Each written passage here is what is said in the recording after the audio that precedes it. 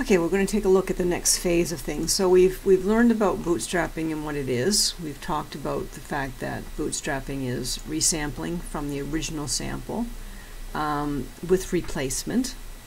So we're pulling out individuals from the original sample to create a bootstrap sample.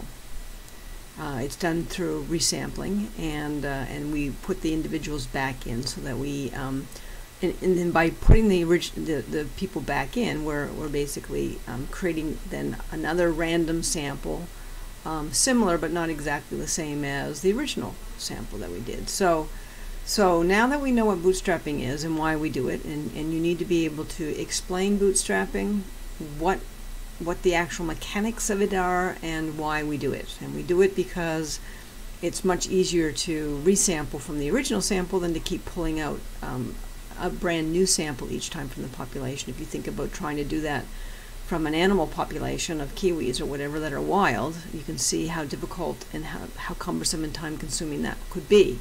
But once we've got a good sample, then if we can resample from that, that makes our life as statisticians much easier. So what do? Well, we generally take about 1,000 resamples, and what we do is we create what's called the 95% confidence interval. So we've dealt with this confidence interval before, but now we're going to actually look at it and sort of deep dive into what a 95% confidence interval is and how we create it. So what does it look like when we do this thousands of resamples or bootstraps from an original sample, and what does it tell us? That's what we need to know. So remember, we don't want to rely on a single sample, because the point estimate we use around the differences and the medians would be wrong due to sample variability. We know every time we take a sample it's different. It's different in its medians and its quartile ranges, its means are different, and so on. So chances are if we look at another sample, we're going to have a very different result. So what we need to do is take a lot of samples from the population and look to see what the results we get, and sort of look at that range of results we get. But that's cumbersome and very time consuming. So instead of doing that, we bootstrap. We resample from the original sample with replacement many times. And in fact, what they deem appropriate for statistical validity is to do it about 1,000 times. So NZ-Grapher will do this, right? NZ-Grapher has a bootstrapping tool. And so what happens is, we pull out of the population of kiwis, this is the kiwi population, we pull out the sample, and we look at basically the differences between the medians of the males and the medians of the females. So here's our sample pulled out of the population. We get a median of about this much, looks to be, around, I don't know, 2.2 or something. And then we look at the median of the females, which looks to be around 2.8 or whatever, and we look at the difference. We subtract those medians to get the difference, right? And so that's what we did when we did our first part of our discussion. We basically looked at the difference in the medians, right? And then we answered our question, is there a difference in the medians? So we do that, but then what we do is we bootstrap. So we're going to take 1,000 resample. So I'll just show you what this looks like. If we resample from that original, we're going to pull out individuals out of the female and male group and redistribute them down here. So remember now, when we're pulling these individuals out, we're pulling them out. So on random, we just give random number assignments to the females and males in the sample, and the number comes up, we pull them out, and we put them down here. But then we put them back in, right? Because we have to replace them. And so we do that, pull out an individual, replace them, pull out an individual, replace them, pull out an individual, replace them, and so on. Until we have exactly the same size sample as the original. So if we had a sample of 200 individuals, we would do a bootstrap sample of those 200 individuals. So we get a sample that's the same size, but very different, because remember, when we do with replacement, when we resample with replacement, we're basically putting individuals back in. So sometimes individuals get picked 2 or 3 times, some of them don't get picked at all, just by random circumstance.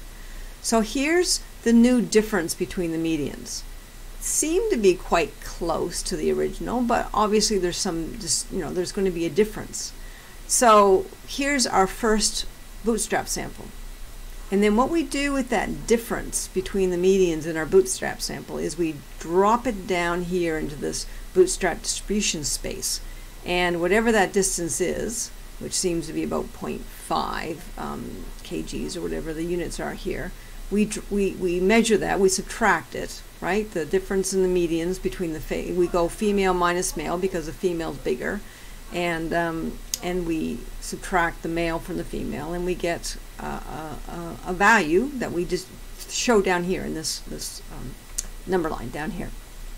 And so, but we do that. I'll do another one. I'll just do another one. So we'll do another bootstrap, or this will be our second one, and we'll figure out what the medians for the male and the female kiwis are from our second bootstrap, and then we'll drop down the differences between those medians into our bootstrap distribution number line down here.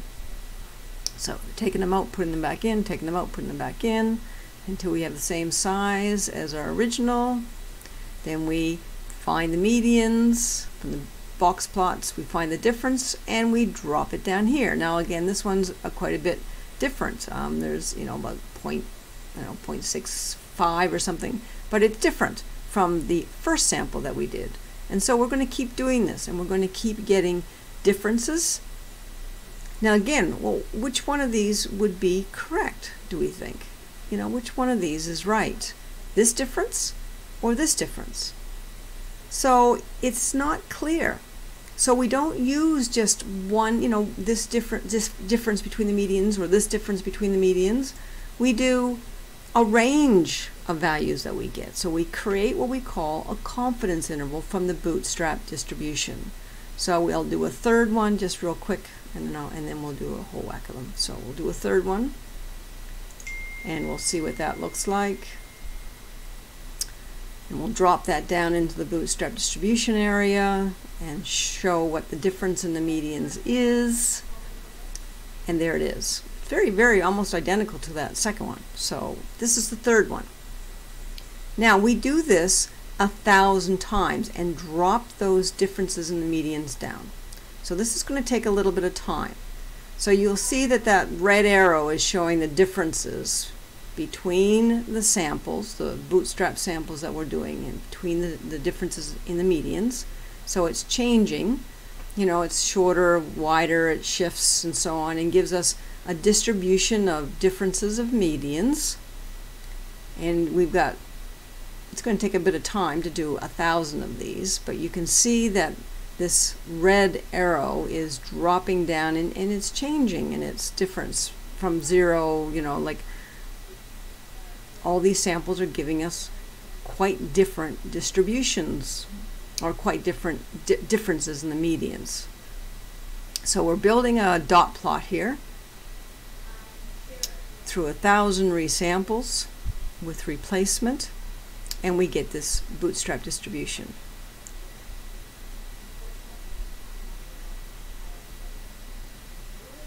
When it's done, we basically will have what we call a confidence interval, a range of values where we could be very confident, 95% confident, that the population differences in the medians would fall.